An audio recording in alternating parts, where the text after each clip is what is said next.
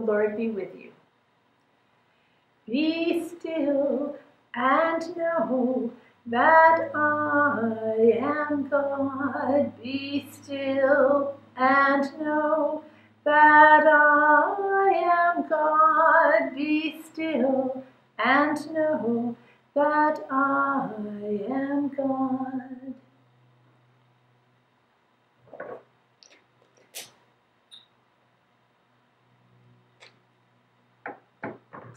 Please join me in prayer. Lord, we thank you so much for this special day, this Pentecost Sunday.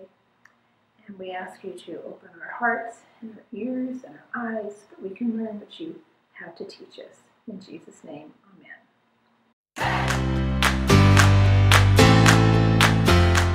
Our story today is from the book of Acts.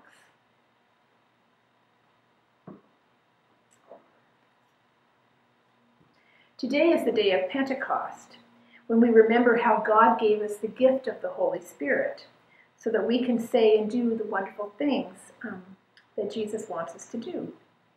It happened after Jesus went away. The people of God were in Jerusalem to celebrate the great Thanksgiving feast called Pentecost. They came from every country.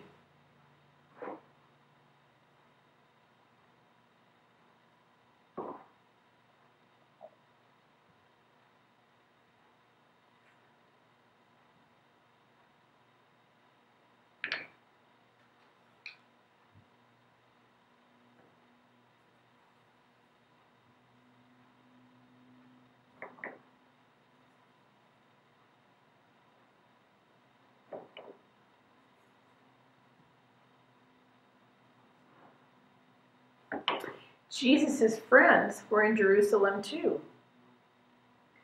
They were waiting for the gift that God had promised to send them, the gift of the Holy Spirit. Suddenly, a sound like a mighty wind filled the whole room.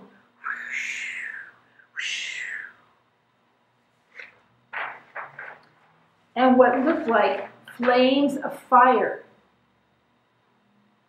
came to rest on them, and they were all filled with the Holy Spirit. They were so excited, they began to tell the amazing things that God did.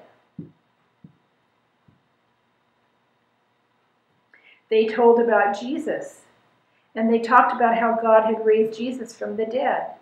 The people from all the different countries could understand them. They heard in their own language. "What should we do?" they asked.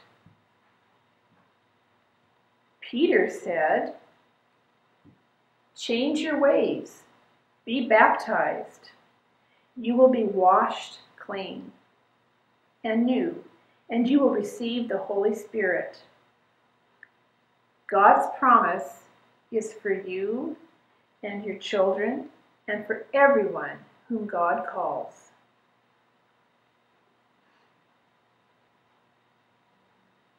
From Acts chapter 2. When the day of Pentecost came, they were all together in one place. Suddenly a sound like the blowing of a violent wind came from heaven and filled the whole house where they were sitting. They saw what seemed to be tongues of fire that separated them and came to rest on each of them.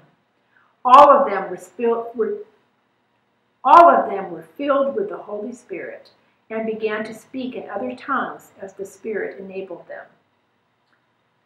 I wonder what it felt like to receive the gift of the Holy Spirit on Pentecost.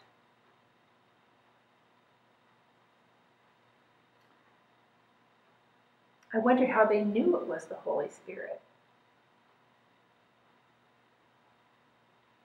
I wonder what all these people will do now that they have the gift of the Holy Spirit.